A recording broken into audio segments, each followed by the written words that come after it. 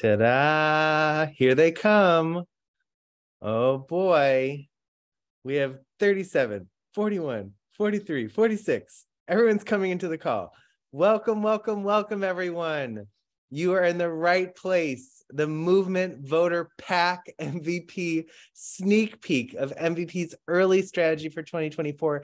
Thank you, everyone, for being here. We believe in getting started right on time, and want to just thank the team, everyone who worked so hard to create all this, all the people working behind the scenes, are all the different parts of the MVP team. We have over 600 people RSVP'd tonight.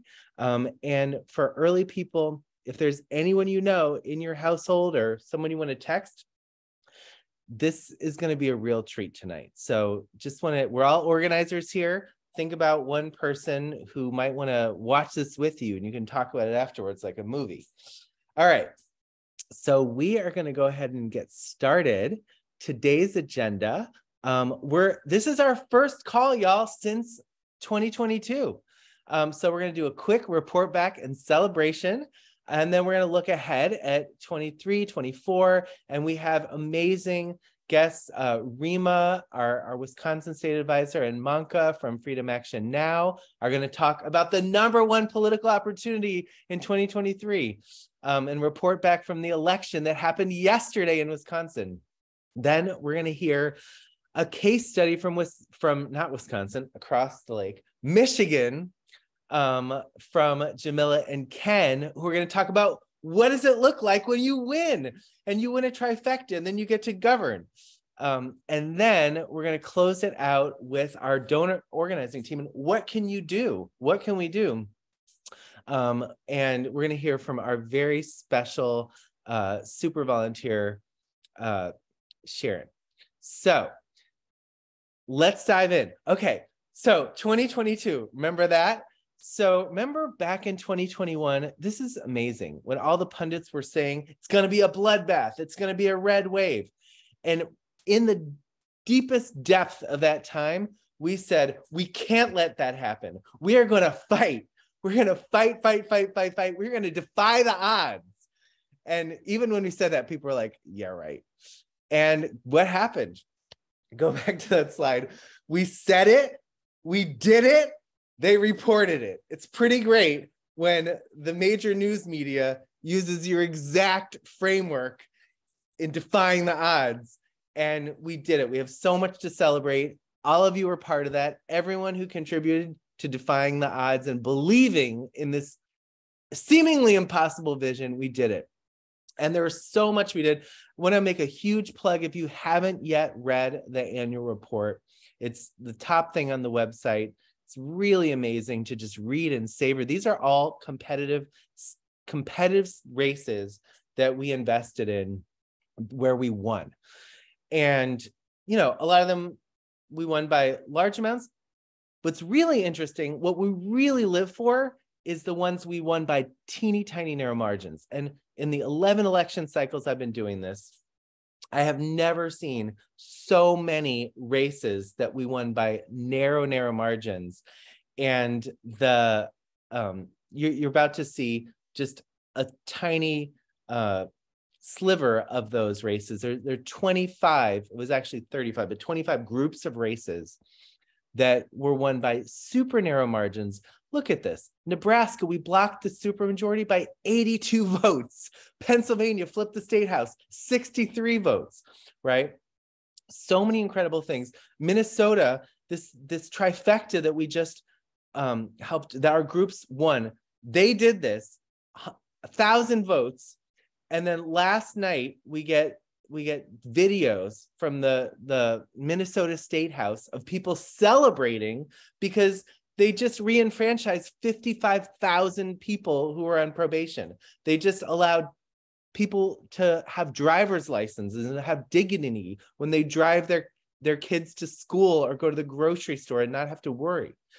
These are the why we do this work, and it's so incredible. And just want to take a moment to celebrate. And everyone, you can introduce yourself in the chat. What are you celebrating from last year? What are you thinking about for 2024? I want to take this moment to celebrate. I wish I could play the video that we just got of people celebrating, saying "Si se pudo" in the State House, hugging and crying. And we're on Zoom, so we can't do that. But I just want people to feel the effect that all our work together has had all over the country, and really encourage people to read that, because now we're going to talk about some bad stuff.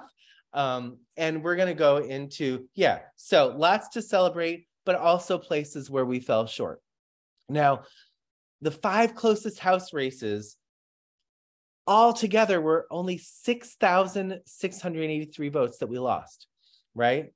And the closest Senate race in Wisconsin, 26,000 votes. Now, look, if we had 7,000 more votes, we could have a Democratic trifecta right now with 7,000 more votes. With 33,000 votes, we could have had a trifecta plus Mandela Barnes, which would have given us the 52 senators. Remember when we were like, Manchin Cinema, like if only we had 52 senators, we could pass all the things. We almost had that, y'all. We almost had that. We came so close, and we overperformed. We did good.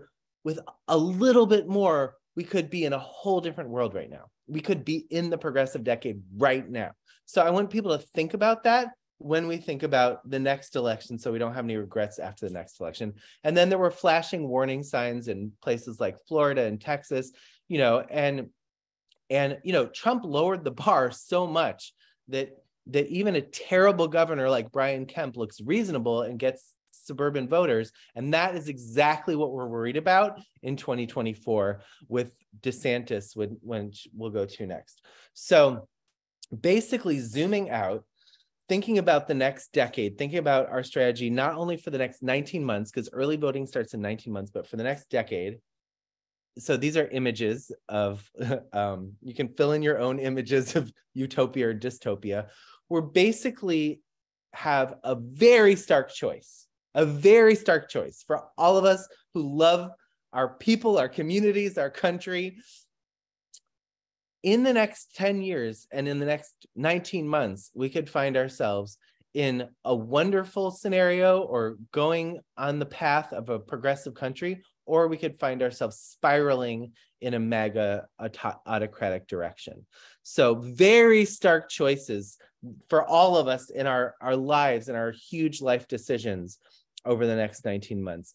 And there's all this talk about Trump. I want to say a word about DeSantis, because I think people are still fighting the last battle, and people are like, who knows what's going to happen in this election? We have to be really clear. We don't know what's going to happen. And I would be happy to be wrong, but we have to prepare for the most likely scary scenario, which is DeSantis, probably with Nikki Haley or Tim Scott as a running mate. Biden just won by 10,000, 20,000 votes in Georgia, Arizona, Wisconsin. If DeSantis, and I chose this picture deliberately because we're not just running against him, we're running against his family that looks like the Kennedys, right? They can peel off, couple tens of thousands of suburban votes in Atlanta, Milwaukee, and Phoenix. Instead of winning by 10,000 votes, we're losing by 10,000 votes. And then we spiral into a very scary scenario, which is really a DeSantis trifecta. Because if DeSantis wins, or whoever the candidate is, wins the presidency, they almost certainly also win the Senate and the House, and they also have the Supreme Court.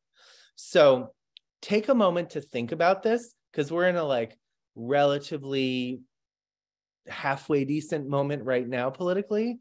We're like, whew, we're not in that Trump era anymore.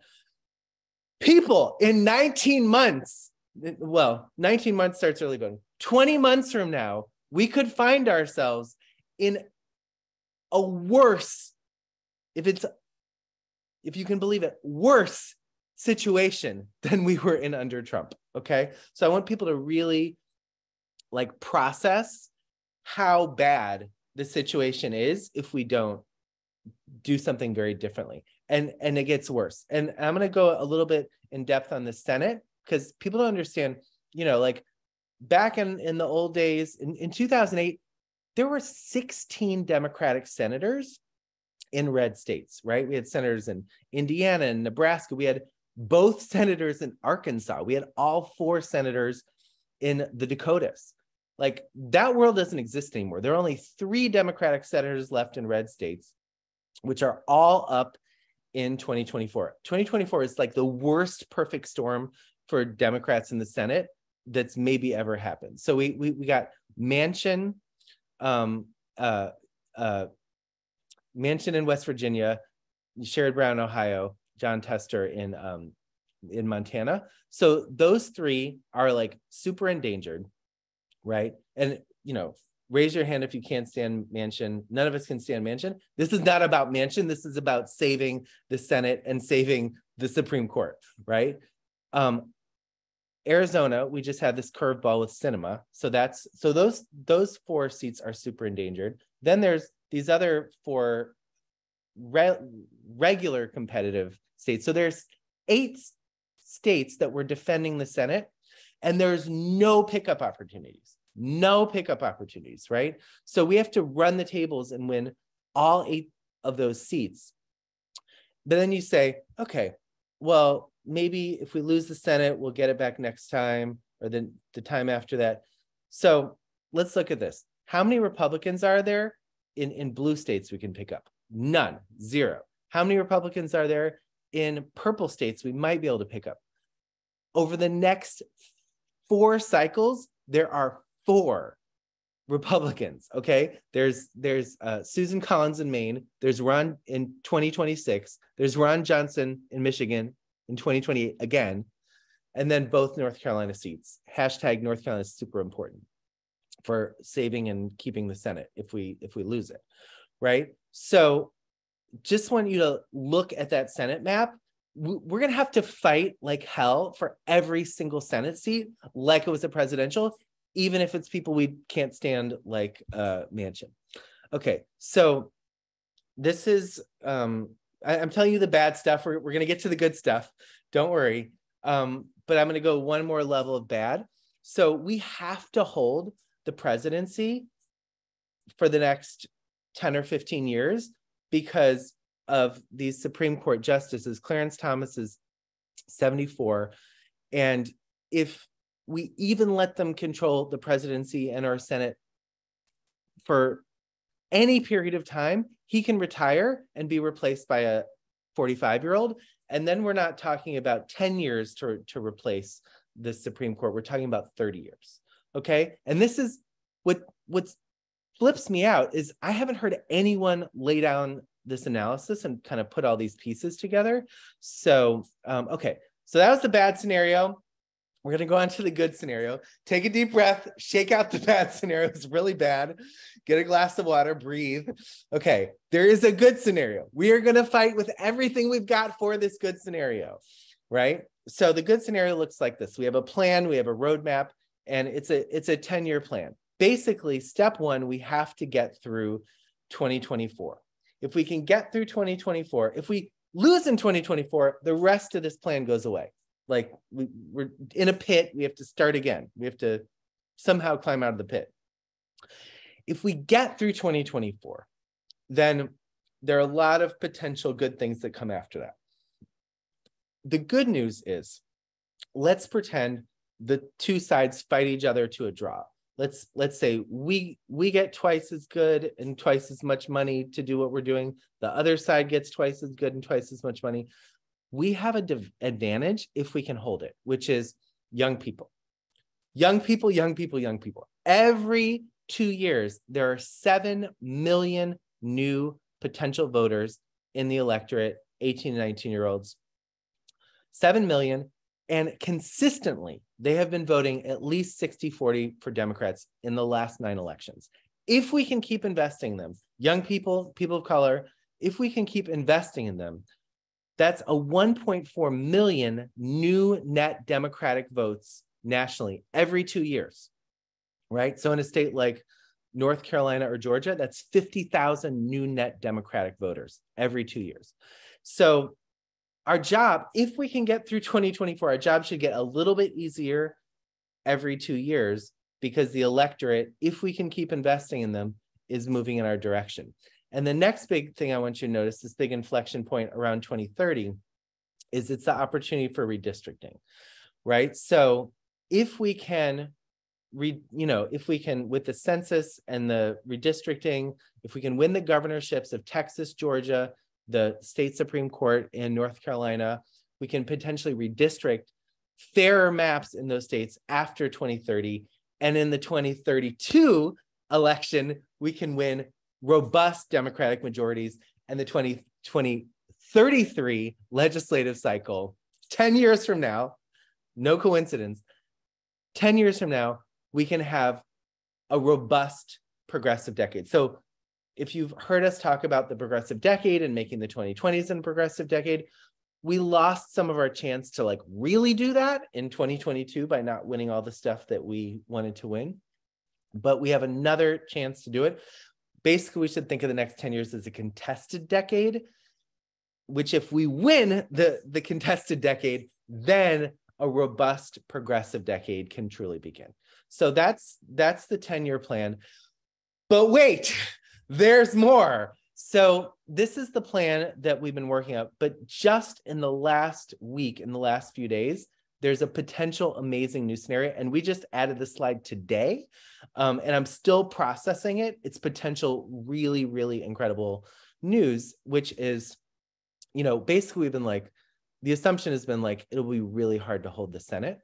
But there's polling out just in the last couple of days that shows Ruben Gallego, the Democratic candidate in Arizona, winning in both head-to-heads and three-ways with Sinema, which means if Ruben Gallego wins in Arizona, we replace Sinema, who wasn't voting for things like voting rights, with Ruben Gallego. And then if we can do that, if we can hold the whole Senate, if we can win the presidency, the House, and hold the Senate, which are all doable, they're very doable, then in 2025, we can do a rerun of all the stuff we were trying to do in 2021, pass voting rights, pass stronger climate legislation, pass a care agenda, all the things we really wanted that we were so frustrated we didn't get. And the voting rights legislation is especially amazing because it has fair redistricting in it for every state. So we wouldn't have to wait until the 2030s for a Texas or a Georgia, or all these terribly gerrymandered states. And I'm just wrapping my head around this. This is like breaking news that we can potentially do this. So I just wanted to share this exciting news that we're still processing. And yeah, so I hope that all makes sense. But basically, the headline is we have to invest with everything we've got in 2023 to win in 2024. Everything is on the line. Both I call it the guillotine and the rainbow. We want rainbows, not guillotines, in the next 20 months. Okay, so I'm going to go really quickly through the political landscape. This is early look at the map. And this is overlaying all the different maps you're about to see, which we're going to go through really fast. So it's the presidential, the Senate, the House, and we can just roll through these really fast. The Senate map, the president, you've already seen. The House map, the state level power, which includes governors, secretaries of state, state chambers. So MVP is overlaying all of these maps, and we don't just, when we say states, stick with this slide a second. We don't just mean, when we say Pennsylvania, we don't just mean, a lot of people are like, Pennsylvania, and they mean Philly and Pittsburgh, We're really care deeply about supporting groups to organize their whole states. But back to the Pennsylvania slide, is I want people to see, so these dark blue counties were counties that we were invested in before 2022. And if you notice those three light blue counties, that's Center County in the middle, Lackawanna and Luzerne, which is where State College, Scranton, and what's the name of that town? It's on the tip of my tongue. are. So we supported groups to expand into these counties. So it's not just an urban strategy, it's a whole statewide strategy. Okay, let's go on to the next slide, because basically what we're trying to do, and part of what's really special about Move and Voter Project and what you're going to hear in depth, is that we don't just fund a good organization or a campaign and then leave. We are here for the long term, supporting ecosystems of groups to work collaboratively to transform their states. And our state advisors, who you'll hear, have these conversations with groups and groups of groups. How are you going to transform Georgia over the next 5 or 10 years? And how do we partner with you in doing that? So it's my pleasure to introduce, first we're going to hear from Rima and then Manka in Wisconsin, who just had a huge election last night. And Rima has just been doing incredible work supporting over 40 groups. Oh, I won't, I'll let Rima talk about it. Rima, are you there?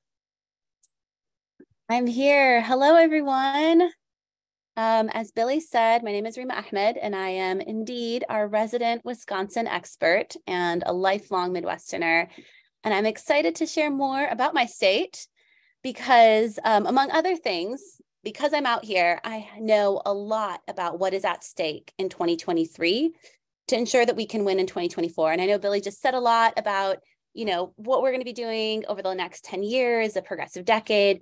But what if I said that there's actions that we can take today, this year, this month, this spring, to ensure that we have a progressive pathway and that it is as clear as possible for us in 2024?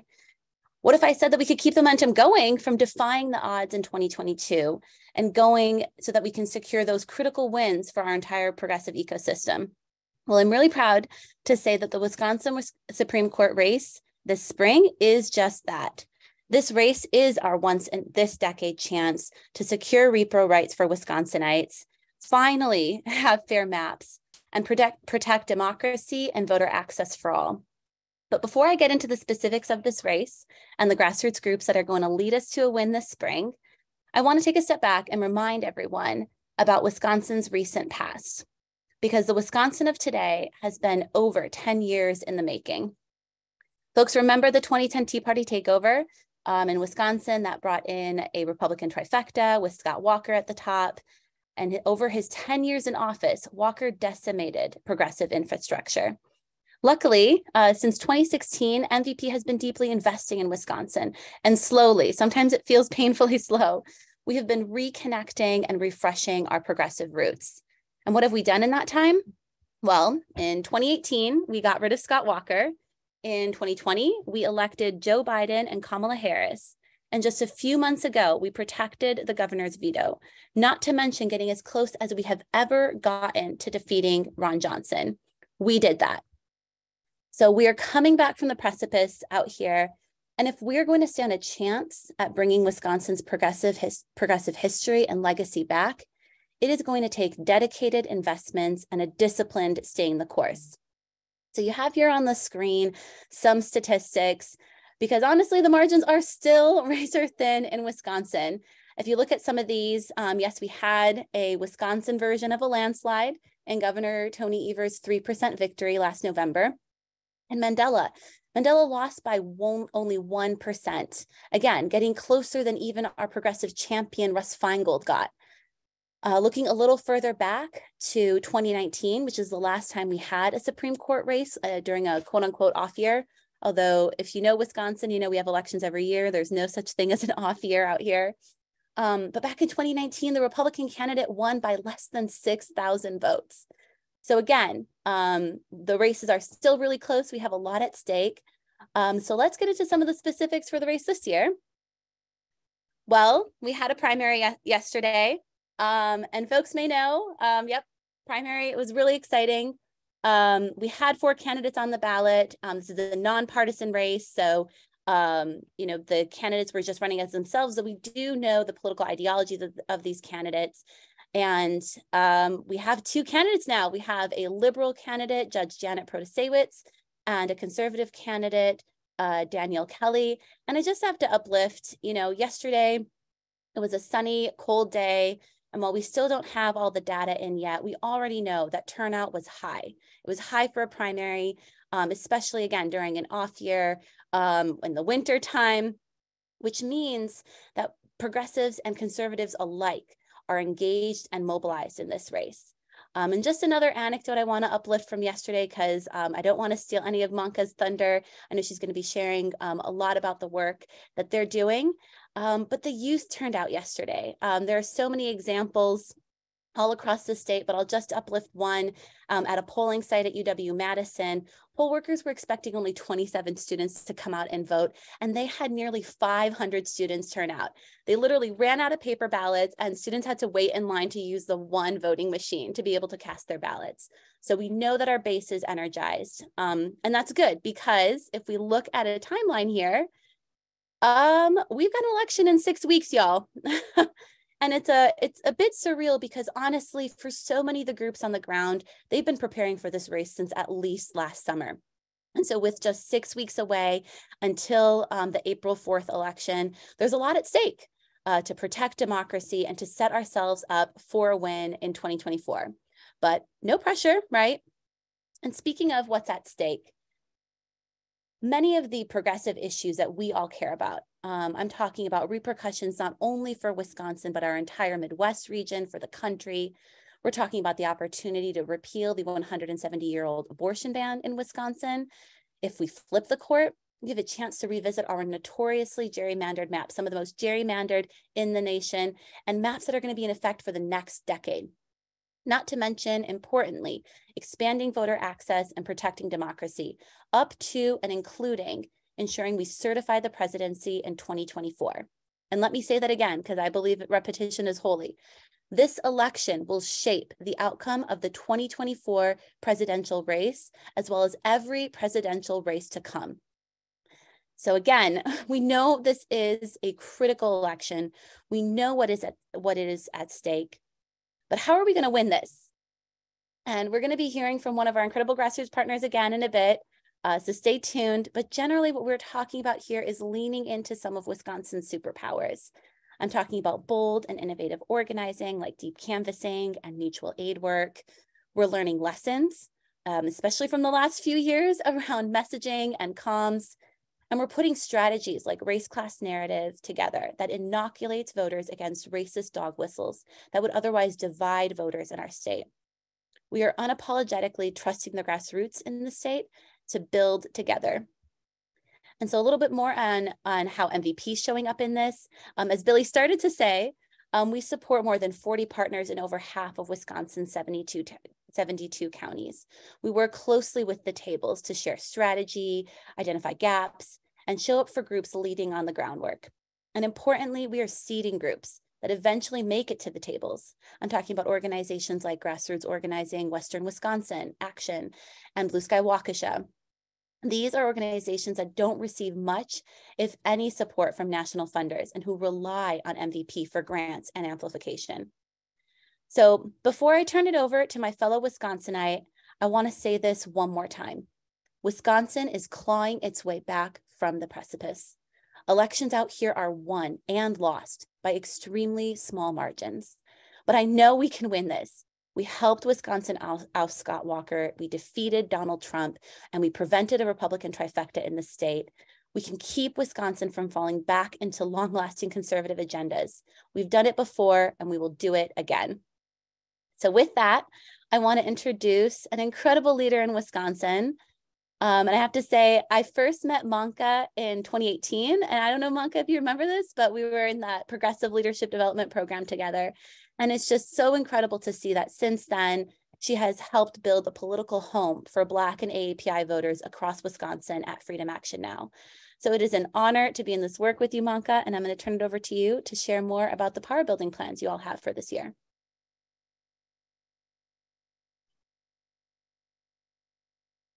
Wow. Thank you so much, Rima, for that amazing intro. I'm so excited to be here with all of you tonight. Thank you so much, MVP, for inviting me out here. And thank you so much for your support of our work. Even though we're a new organization, you all have been really strong funding partners and just lifting up our work in whatever spaces you're in. So I really appreciate that.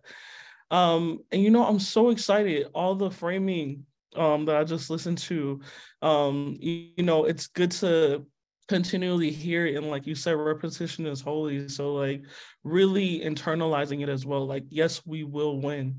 And I truly believe that. So yeah, I'm here to speak a little bit about our spring 2023 plans, specifically surrounding the Wisconsin Supreme Court race. So a little bit more about myself and my organization. My name is Monka Donway. My pronouns are she, her, and hers. And I'm here representing Freedom Action Now. You'll hear me also refer to us as FAN. We are located in Madison, Wisconsin. And we are a Black and Southeast Asian-led organization that is really fighting to make sure that specifically survivors of domestic violence and sexual assault get justice and are able to participate in the electoral process and build political power. And so that's a little bit about us. What I really want to focus on when it comes to the 2023 spring elections is, our focus on Southeast Asian and Black voters. So that is definitely a strategic intervention on our parts. We definitely educate and work to turn out and call and door knock all Wisconsin voters, but we are keying in on and have specific strategies around Southeast Asian and Black voters. And here's why.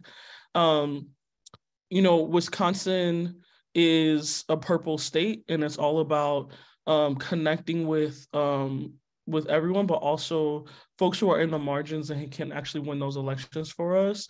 One key highlight or things to know about the Southeast Asian community in Wisconsin is that, it's one of the largest API populations in the state, and mostly centering in Dane County and Milwaukee County.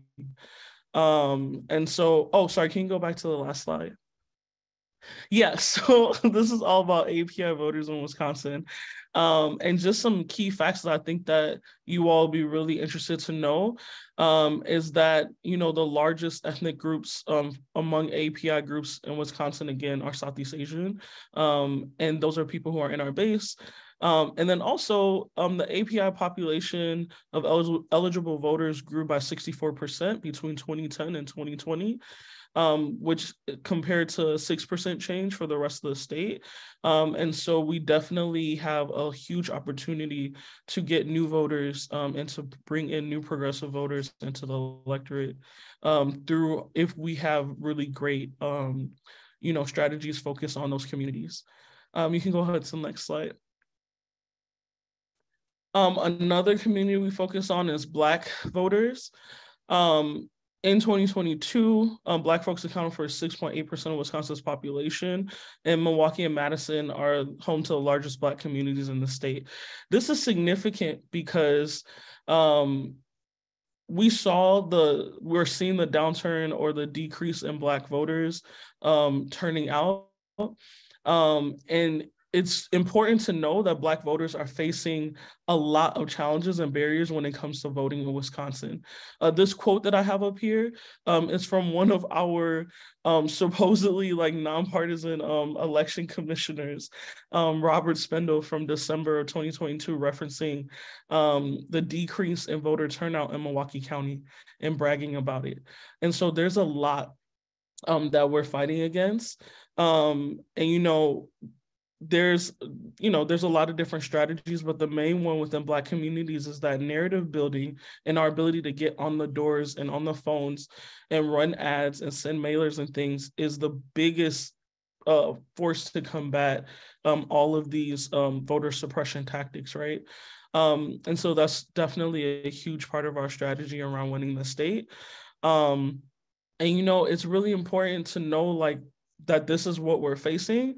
And so if we want Black turnout to come back up, we're going to have to invest like we want to win, and we want Black turnout to come back up. It's because it takes a lot of work. And like I said, folks are facing really like huge challenges and barriers to voting and voter suppression in Milwaukee especially.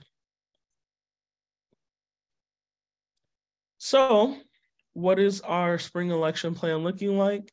We are really interested in, like Rima was saying, having bold and innovative strategies and tactics and scaling up around those. You know, a lot of our work that we're going to be doing, or that we have been doing for the primary, that's what we're going to have in 2024.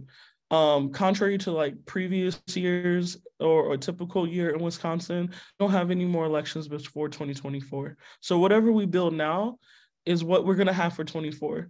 Like, we can't just show up in February of next year with like the whole like vote or die messaging, right? Like, it has to be like connecting and throwing down in this race in a really big way, and making the connections for voters that, you know, this is what we actually have to gain through voting. And what better race to do that with than one that has such huge implications for reproductive rights in Wisconsin. And so, yeah, that's definitely something that we're looking to build on from last year, and really continue growing, like especially in our state that is so, again, like narrative building is so important. Making sure that we're actually getting out there to counties where Southeast Asian population is really strong, and where the vote margin might be 2,000 votes, right? And those votes add up, and it's really important that we start building the infrastructure that we're going to need in 24. And so, yeah, that's mainly what our field work and on the ground work is going to look like for the rest of the campaign here.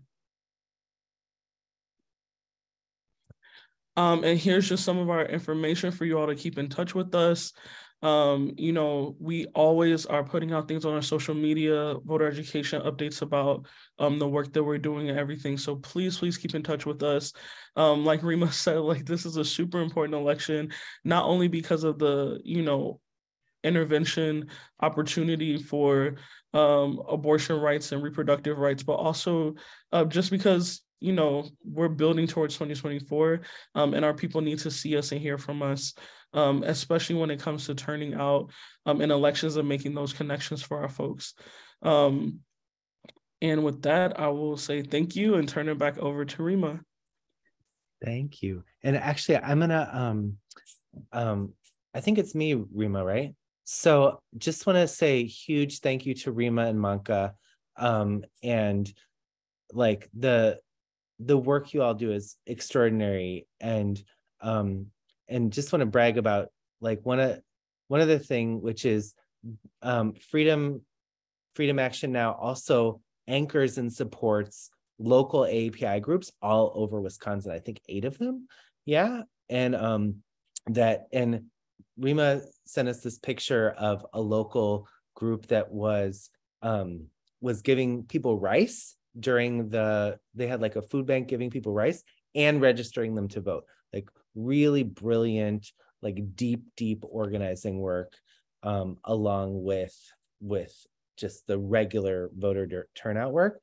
And if they win this, you know, and Wisconsin has fair maps, that could mean 1 or 2 new congressional seats that could be competitive, and it could mean Democrats have a chance to actually win chambers and have a trifecta like Minnesota. So this is huge. I can't even stress how huge it is. So thank you everyone who's donating. Like they said, we have 6 weeks, and the money needs to get there now so people can make plans around that. So next we're going to talk about what it looks like when you win.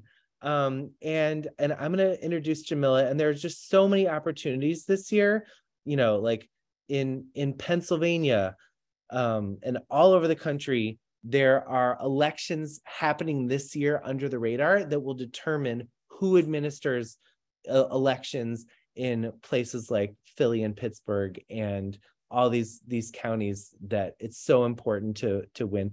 But we're gonna have a little celebration with Michigan right now, and I'm gonna pass it to Jamila to talk, who's been working so hard with all these organizations to transform their state, and you got a pretty surprising result last fall, huh? Very surprised. Well, I was surprised. I think we were all surprised. We'll see. Ken, maybe Ken knew. So yes, very exciting results in Michigan. First trifecta in 40 years. This is like too much detail, but I will say the last trifecta was only 1 year. So I really think it's the first trifecta ever, because it, like, you have to go back, I can't remember, to like the 1800s or something. Like, it doesn't exist. So we won governor's seat, Secretary of State, Attorney General. We took both the House and State Senate, and we won 2 really important ballot measures protecting voting rights. They're both constitutional ballot measures protecting voting rights and reproductive rights. And we maintained our state Supreme Court majority. So it was a very big election for us, super exciting. What I want to talk about today, and what Ken is going to highlight later, is what we do with that so that we win in 2024. And so, you know, victory in 2024 requires a number of things from our partners. There are about 30 to 40 partners, depending on the year, here in Michigan. And so there's a lot that they're actually doing now. I know people think sometimes like, oh, this is an off year from an election standpoint.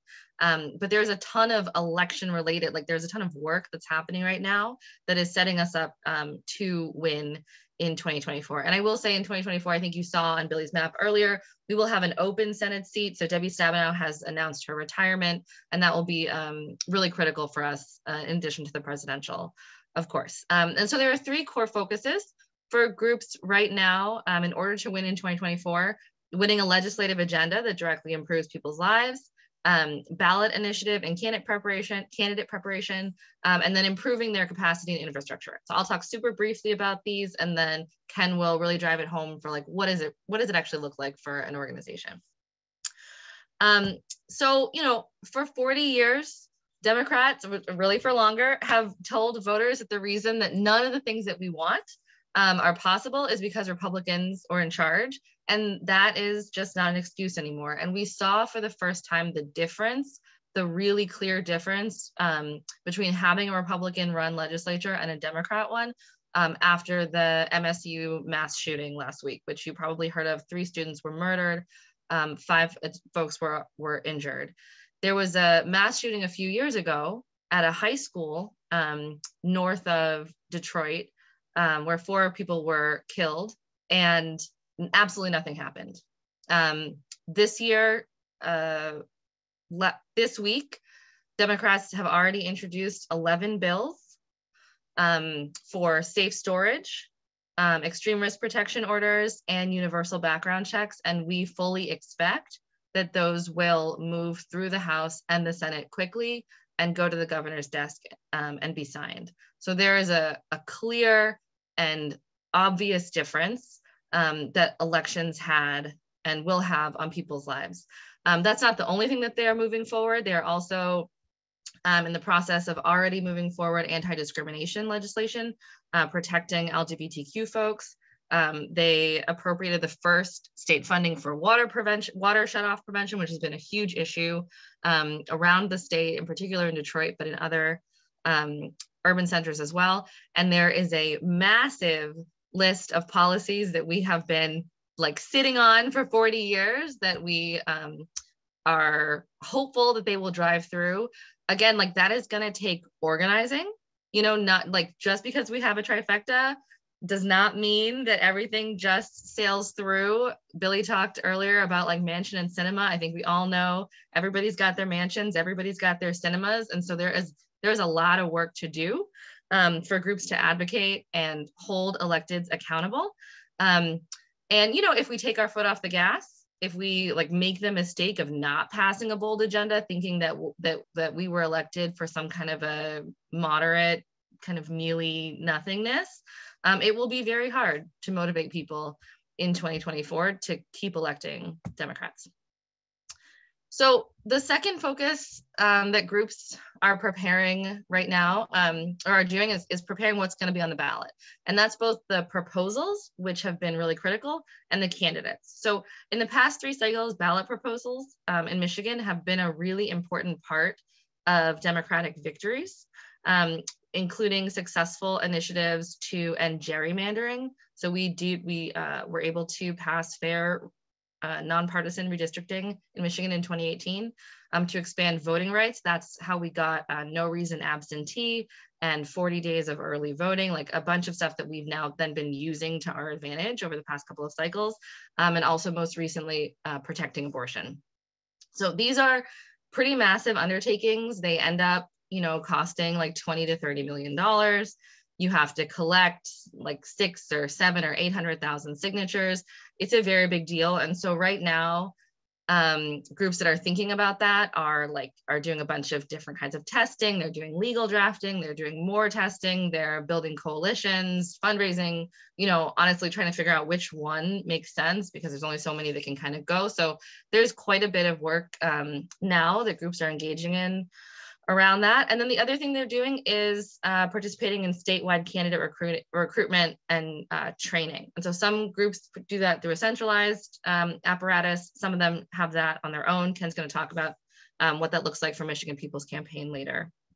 And then the last thing, in order to win, we have to get a lot more sophisticated about our back-end operations.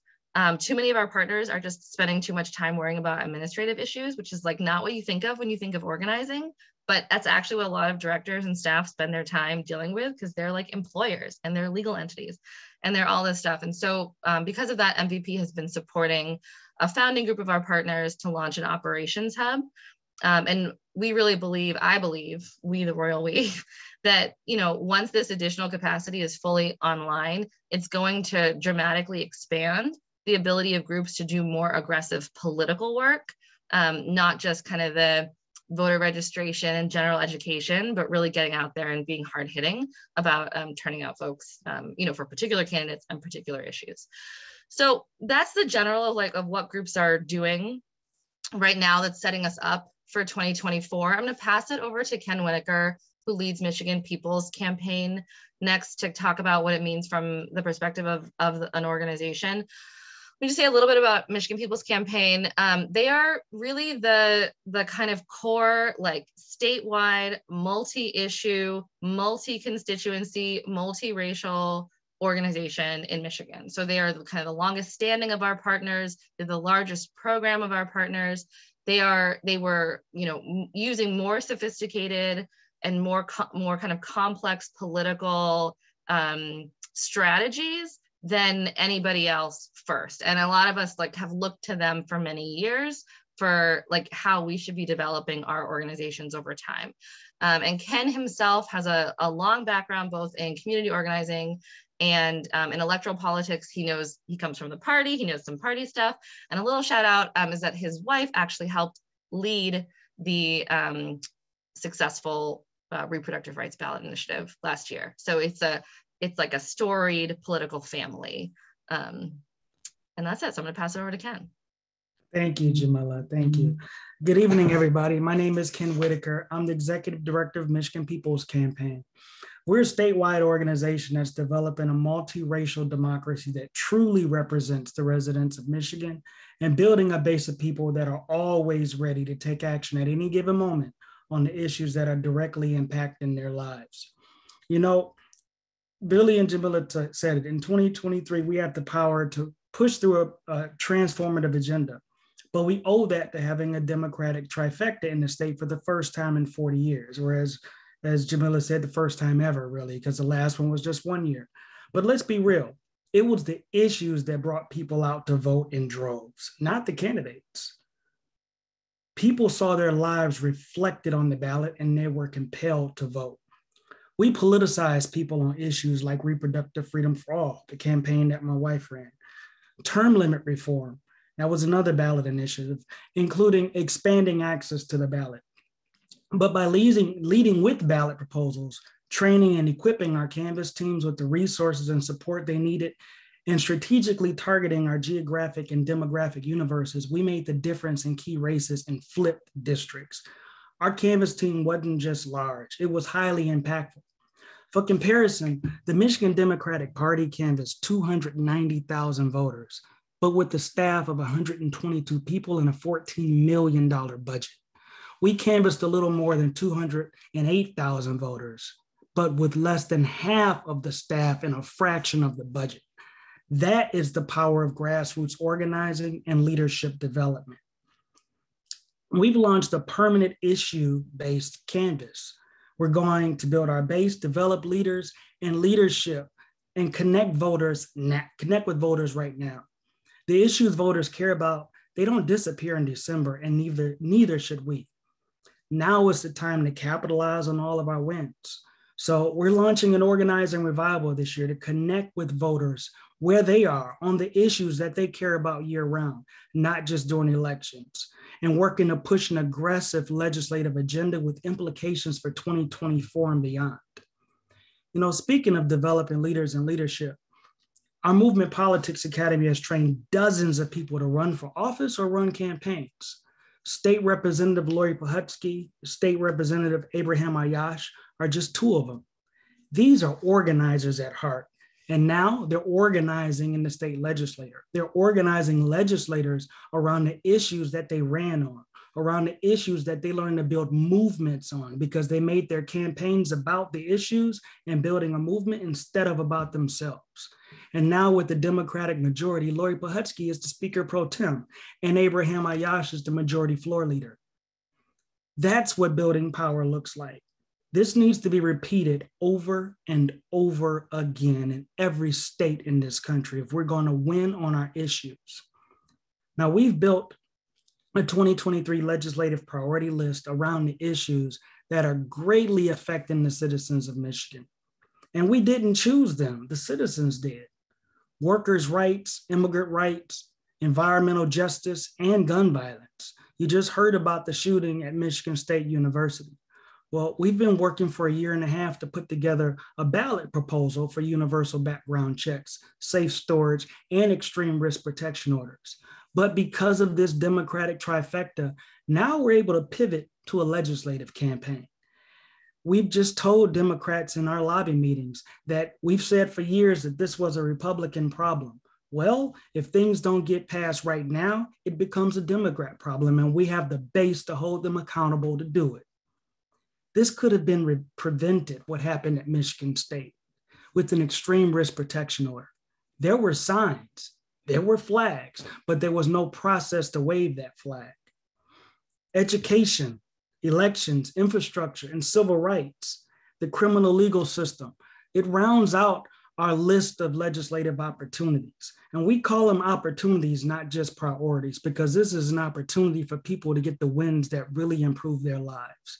We politicize people on these issues, and this is how we keep them engaged year round. But even with the trifecta, it's a hard fight ahead. And Billy put in the chat that we really got to move Governor Whitmer and the legislators, and he's right, because people have aspirations for the next office and the next office. So we need legislators to know that we have the will and the power to hold them accountable. And there are several benchmarks that we need to organize around leading into 24. Debbie Stabenow is retiring. Jamila said that. And we need to make sure that the person that fills her seat is a champion on all of our issues. There's only 100 senators in this country, and we need to make sure that the two coming from Michigan are voting the way they need to vote for the residents of this state. This is a purple state. We might have a trifecta, we might have gone for Biden, but this is a purple state at heart. Not because it's a mix of blue and red, it's purple because we've been beat black and blue. Two of our Democratic representatives in the state house are running for mayor. So we're going to be losing our Democratic majority for a few months until we throw down in special elections to get it back. So we have got to hold our corporate Dems accountable and hold the line. We also need to organize for the 2024 primaries, especially now that Michigan is fifth in line. The 2024 primary will be a trial run to get ready for the 2028 open primary. God forbid we don't have an open primary. well, God willing, we don't have an open primary in 24, but who knows? But we're going to use what we learn to flex and test our power to defend this Democratic trifecta, bolster our congressional delegation, and keep Michigan blue. This is a historic moment for Michigan. And with your continued support, we can turn Michigan into a national model for successful progressive organizing that delivers win after win after win. And we know that when we organize around the issues and build strong connections in our communities year round, we win and we win big. We've proven it.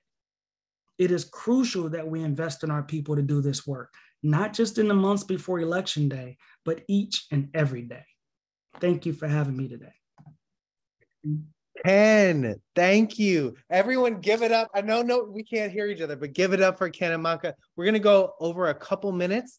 I'm going to introduce our donor organizing team, Director of Donor Organizing, Zoe Toby, who's going to introduce our last special guest, Sharon Grinker, who is an incredible organizer. And just, give it up again for Ken and Manka and the incredible sophistication and scale they're bringing to saving their states, communities, and all of us. Zoe, passing it to you to talk about what can we do now, Zoe? What can we do? Yes, what can we do now? Wow. Thank you, Ken. Thank you, Manka. Thank you, Rima. Thank you, Jamila. I'm going to be very brief and turn it over to our super volunteer donor organizer in Wisconsin, Sharon Grinker.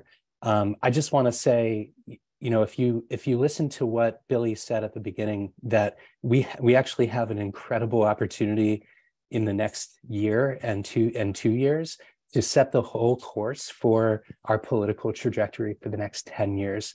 So I'm reminded of this quote: if you want something you've never had, you must be willing to do something you've never done. So I just want to invite everybody on this call, everybody watching, to consider what is it you're willing to do, including things maybe you've never done, to be involved, to give your time, your talent, your energy. And if the MVP model resonates with you, please join us. So go sign up to get involved with MVP. We're going to make it super easy for you to spread the word about MVP and the groups that we partner with on the ground. We're going to be getting all the supplies ready for you to have virtual house parties in the next few months, and just all kinds of great tools so that you can be not just giving your money, but also bringing people you love, people you care about into this work and making a meaningful difference. And as you heard from Rima, this election in Wisconsin is, it is the beginning of it all. It is our best opportunity this year to make a real difference. So if you haven't yet, go to the link that we'll share in the chat and donate and pass on our fundraising page to everyone you know. So with that, I'm going to turn it over to Sharon, our volunteer on the ground in Wisconsin. Sharon, how's it feel and what do you want to say? Hi, everyone. I live in Milwaukee, Wisconsin, and it feels very real. It's real that abortion is illegal in my state, and I have a 21-year-old daughter. And the opportunity for making change right now is also very real. It feels within grasp. This election, we believe, will be transformative for our state with all the possibilities that we will have if we can seat a progressive state Supreme Court justice. So the results are very encouraging from yesterday. I saw in the chat somewhere the little breakdowns on the primary results. So we feel like we can do this. We're going to do this. We have to work for it, not counting any chickens before they're hatched, but it's all about turnout. MVP does turn out. They're working all across the state. I like talking about the blue pockets and the areas that are tinging purple. So please join me in supporting MVP partners in Wisconsin. I'm doing all I can to support MVP's work all across the state, and I hope you'll join me. Yeah, and Sharon has been an incredible super volunteer. Sharon, can you just talk about how did you get involved with MVP in the first place? You were someone who was like on one of these calls, and how'd you become a super volunteer? off by yourself in Milwaukee. You weren't in Western Mass or Seattle where we have local teams. How did this happen? And tell us about what it's like to be an MVP Super Volunteer. We didn't script this, by the way. Right. I'm just putting Sharon on the spot. I actually love telling the story, and I don't really know all of it. That somebody reached a friend of my brother's from college reached out to him for my contact information because I think she just heard that his sister lived in Wisconsin, and I think they were looking for someone who lived in Wisconsin. And she reached out, and so I had the opportunity to meet Rima and hear about the work. And I fell in love with the approach right away. The fact that Rima was reaching out to organizations all across the state. And, the investment in long-term power building and trusted messengers, I just kind of dove in. Cool. Yeah. And what are some of the things you've done? And just for anyone out there, like, I hope you're like seeing yourself in Sharon. You can be the next Sharon in where you live, What well, I started in 2020. I was organizing my first, house party, which immediately was canceled before it happened because of COVID. But we started doing virtual house parties all summer, and they just kind of snowballed. And we ended up raising, I think, over $100,000 for MVP partners in Wisconsin. It was amazing. Just the news just spread, and one led to another. That's how it went. Yeah. That's what we did. That's cool. So part of our dream is and why we have a donor organizing team is to encourage, we want more people to see themselves in Sharon and be like, oh yeah, I could totally do that, and it's step by step. Our amazing donor organizing team holds people's hands through the process, and if you're like, yeah, so just our dream is to have local teams everywhere, so people who want to get involved, they're like, oh, I can be part of this awesome local team. I'm gonna have a house party, and my support can go to supporting amazing groups like Freedom Action Now in my state, or like a group like Michigan People's Campaign in another state. And so this is how we have to build this movement. And we just want to invite everyone to be part of it in whatever way makes sense to you. So I want everyone to just take a moment and think about the next 19 months between now and when the start of early voting, and think about your life and your priorities and your legacy and what's the biggest. I do this work because this is the biggest difference that I feel like I can make. That's why all of us who do this do it. And think about what's the biggest difference you can make. I love your quote, Zoe. Like, what was it again? If you want to see something you haven't seen, you have to do something you've never done. Yeah, that's it. Yeah, and Zoe or Sharon, do you want to just close us with any thoughts about organizing and how people can get involved, or any, I guess people just sign up, right? Where do people sign up? Yeah, that's it. The very next small step you can take is just click this link, movement.vote/sign up, and we'll get in touch from there. But this year is really going to be exciting. And whether you have a little bit of time, or you want to drop everything you're doing and give all the time that you have to MVP, we've got the ways for you to be involved. There's so many people who've retired who are like, okay, this is going to be my new second job, and we welcome that. Like boomers, we want to work with you on your next second job, and people who are thinking about moving large amounts of money, our donor advising team is here to support you. We really want to encourage people. We skipped past a slide that where we break down our recommended timeline for giving in a 2-year cycle. Oh, there it is. Yeah. So we actually recommend front loading it now, because you got, most donors who aren't savvy, they're going to give at the end, right? So a lot of money tends to come at the end. Well, the reason for giving now, so anyone who's planning to give this year or this cycle, our biggest recommendation is front load it in the first quarter, front load it now. And that does a couple things. One is it gets out to groups now so they can start making strict plans and more ambitious plans than they could have made without the money now. And it also frees up our team's time. So we're not chasing you like, hey, can you please donate? No, you already donated. Now you can talk to other people to tell them to donate, and we can talk to other people who haven't donated yet. So it's actually really helps the process if you donate early, and if you let us know if you want to be involved in some way. And we try to make it fun. We try to, because we're trying to make this vision happen of having this progressive decade start in 2025 and having it start now in Michigan and Michigan and Minnesota, and hopefully in Wisconsin shortly after that. And we just want to invite everyone to think about your next years and think about Movement Voter Project and all our partners, and invite you to join us. You don't just have to be a spectator.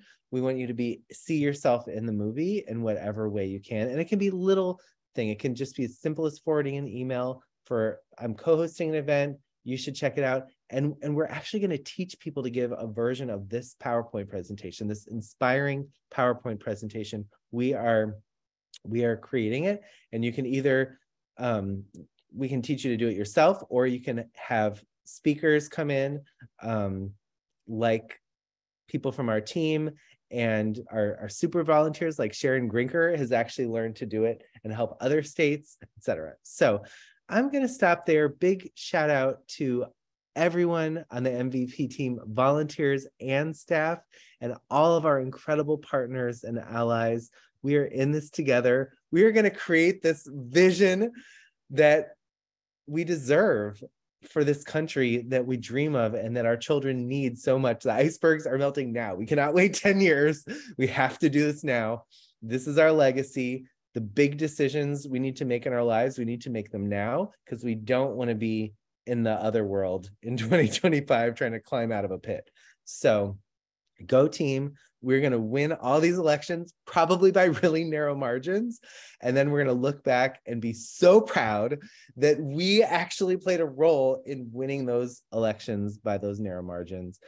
And with that, I will say good night and welcome to the progressive decade we are going to build together with you and with all of us. Thank you, Manka. Thank you, Rima. Thank you, Ken. Thank you, Jamila. Thank you, Sharon. Thank you, Zoe. And thank you, everyone who worked behind the scenes and who's working so hard in so many states all across the country to change the country into the country that we need it to be, and to avoid really bad things that we don't even need to think about. So let's make the good ones happen so we don't have to. My joke earlier today was rainbows, not guillotines. Actually, my colleague Rachel made that up. Rainbows, not guillotines. And I was like, go team, not guillotines. So go team, not guillotines. And with that, I will say good night and let's go win. Let's make this happen. Let's build this progressive decade for all of us and everyone we love. Go team.